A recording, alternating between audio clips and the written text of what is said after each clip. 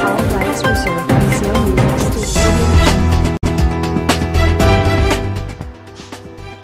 Live from the Bakuran High, this is BHS News, where we deliver the latest, hottest, and honest news.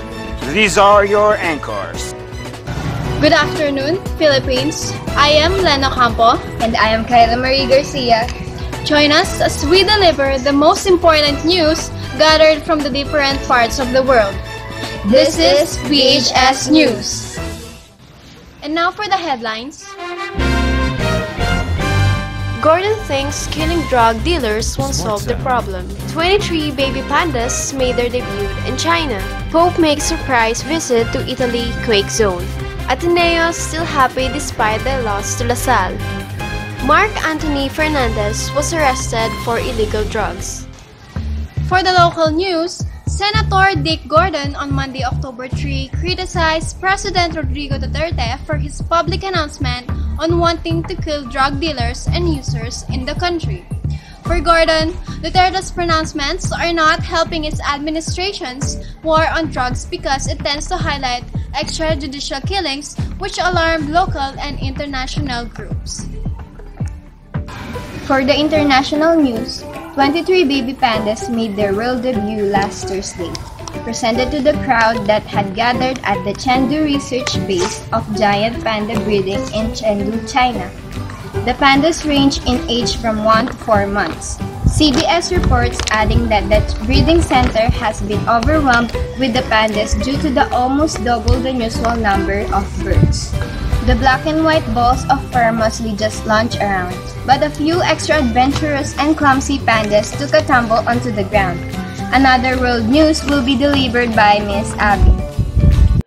Thank you, Kyla. Pope makes surprise visits to Italy quake zone. The Vatican said the Pope arrived in Amatrice on Tuesday morning, accompanied by the Bishop of Raleigh, and started his tour at the school. He then planned to visit the hardest hit area of the town, which remains largely closed due to security concerns. Pope Francis had made clear his intentions to visit the quake-stricken zone but without announcing a date. He indicated that he wanted to go alone to be close to the people. This is Abigail Lava, keeping you updated. Back to you, Kyla and Len. Thank you, Abby, for your report. The sports news will be delivered by Larry. Thank you. Ateneo is still happy despite their loss to LaSalle. The Ateneo Blue Eagles played with Green Archers tight in the first quarter. On the second quarter, the Ateneo got lead, but on the third quarter, LaSalle controlled the game. DLSU forced ADMU to 30 turnover, but Ateneo remains in the final picture at 4th place. Ateneo said they are satisfied with how they performed in the first round of UAAP Season 79. I'm Larry Lansang, delivering you the sports news. Thank you, Larry.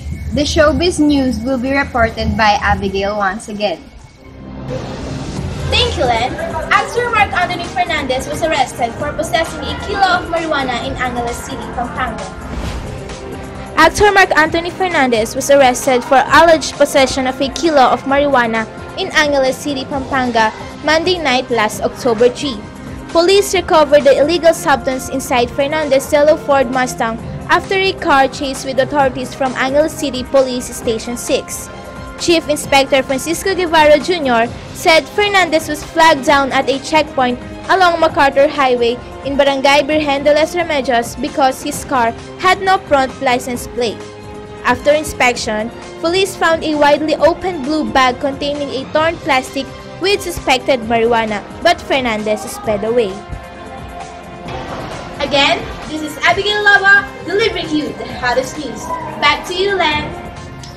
And now, for the latest updates from our very own campus, this is the Campus News, brought to you by April. Thank you, Len. I'm here at Bakuran High over here. As you can see, the program is already over, but it still continues throughout the day. So now, let's ask some teachers about how they felt about the program. Of course, very happy, very grateful because this event shows the sincerity of our students. It's not the gift, it's the giver of the gift. We are so blessed to have our Teachers' Day celebration today, and what made us more excited is the way students treated their teachers.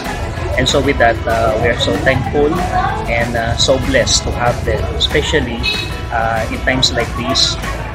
There are lots of things that we need to consider, but of course we are so blessed to have them, especially we're part of the celebration. There you have it, folks. The teachers really enjoy the program, and also the students, since they were given the time to thank their teachers. I am April Omamangon, delivering you the hottest news in BHS campus. Back to you, Len and Kyla. That's all for today. Again, this is Lena Campo. And I'm Kyla Marie Garcia. And this is BHS News, where we deliver the hottest, latest, and honest news.